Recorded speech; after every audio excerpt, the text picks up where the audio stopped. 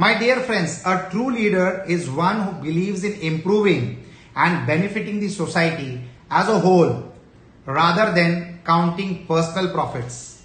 One such leader was Shivaji Maharaj, who is still, after hundreds of years, loved and respected by everyone. Not only in India, but across the world.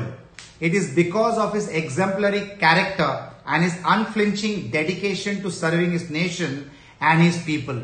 Friends, Shivaji was transparent to his people about his ambition and his motives. His every move was for the greater good, and this helped him to earn the trust, respect and love of his people. So friends, whenever I take a decision as a social entrepreneur, I look back at my learnings from the greatest king, Shivaji Maharaj, and only when I am convinced that the venture is for the greater good of the society, that's when I become a part of it.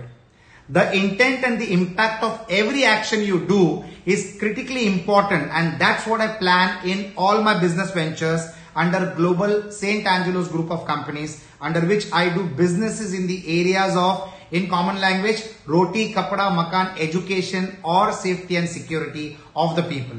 You can get more details about what I do on www.agnelorajesh.com. Thank you.